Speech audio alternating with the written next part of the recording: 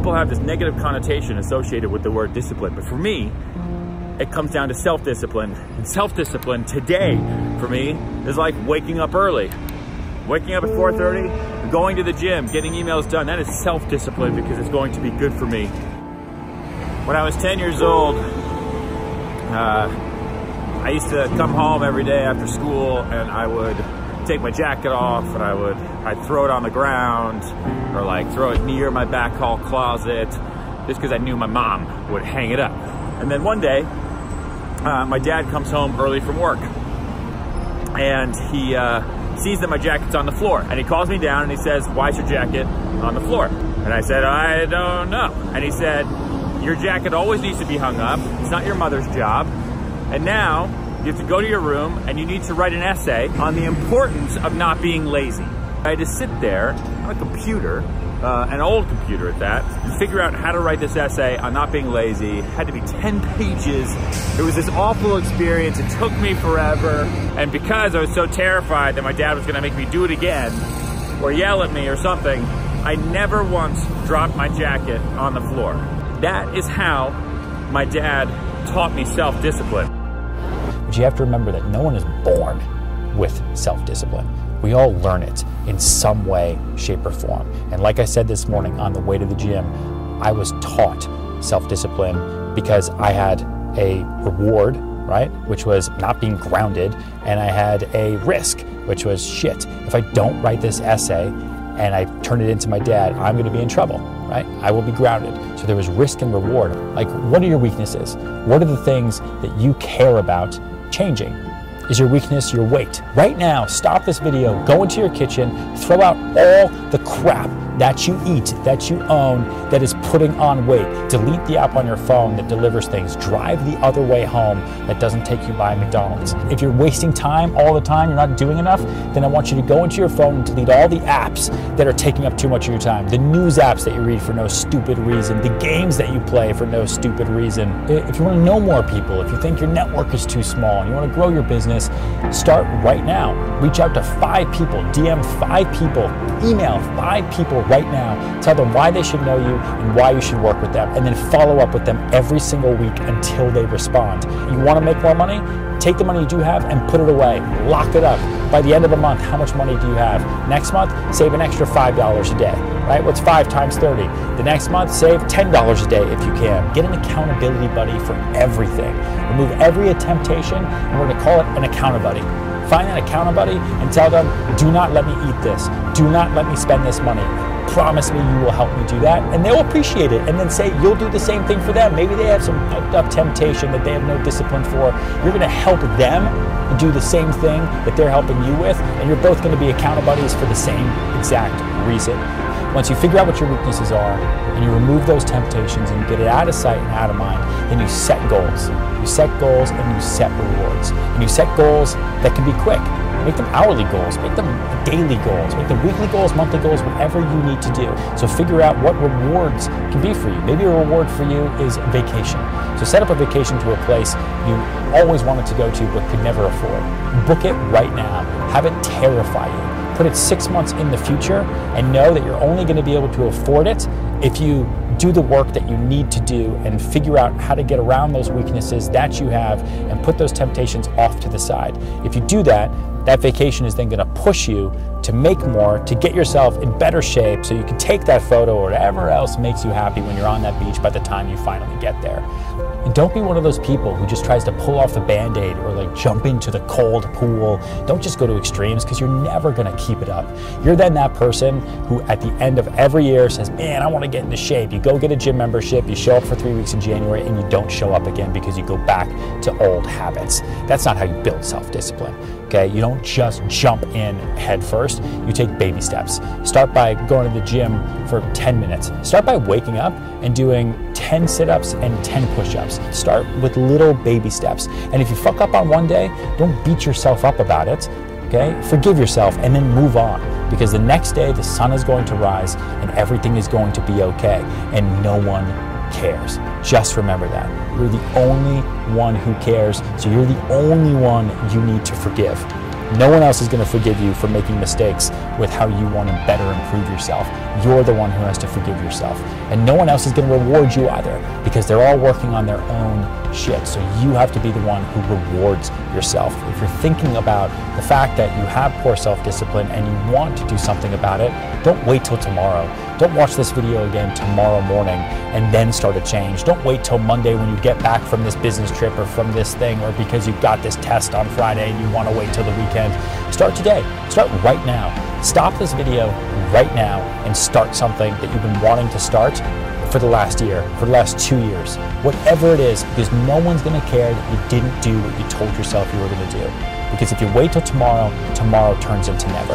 That's exactly what happens. And then 5 years goes by, and then 10 years goes by, and then you're that person standing on the street corner looking back at the time and wondering what happened. Where did everything go? How come that person went past me? How come she went past me? Instead of somebody who says, this is how it happened, right? A how it happened person, you're going to be a how come it didn't happen.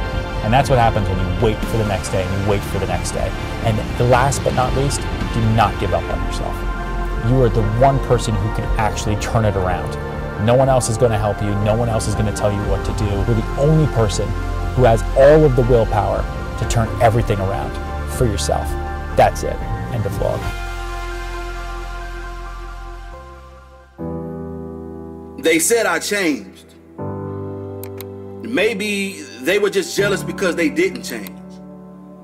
Maybe they were ashamed because they didn't change.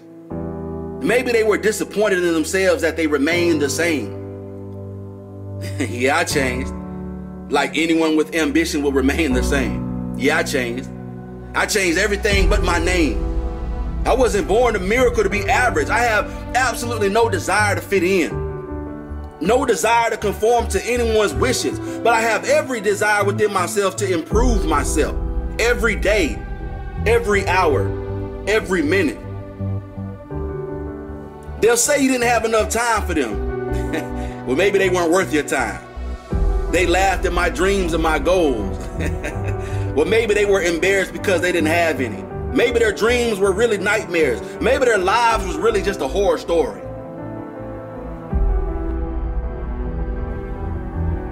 They said that I was arrogant. Maybe they just hated my ambition. Maybe they were too ashamed because they had none themselves. Maybe I reminded them of what their weakness is. They said I wouldn't make it to the top. Listen, they said I couldn't make it, full stop. They said I would fail, that I would fall, that no one would believe in me. They gave me so many reasons.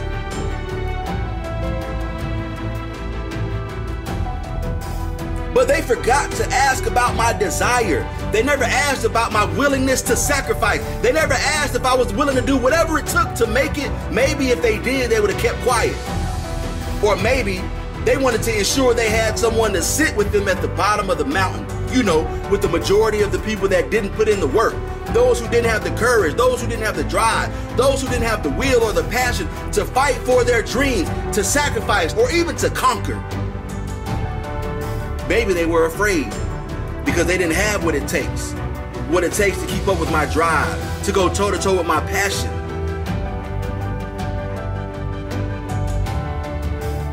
You know, they say that you'll never make time for them. Well, maybe you only make time for the people that are worth your time. And since there's a lack of those type of people, maybe they're not that type of person.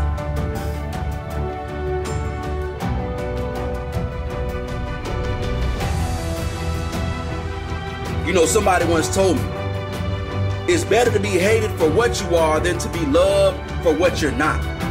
You know, it's better to walk alone and be successful than to walk with those that are wandering aimlessly through life and end up in the middle of nowhere. But it's okay, because when my circle got smaller, my drive got bigger. When my circle got smaller, my vision got larger. When my circle got smaller, my circle got stronger. The proof is always in the pudding. You can't fake results. I move on without them. I know I'm stronger. I know I'm better. I know that I'm greater. Without them, it's a blessing. Without them, I keep on growing, moving forward. I'm constantly on the move without them.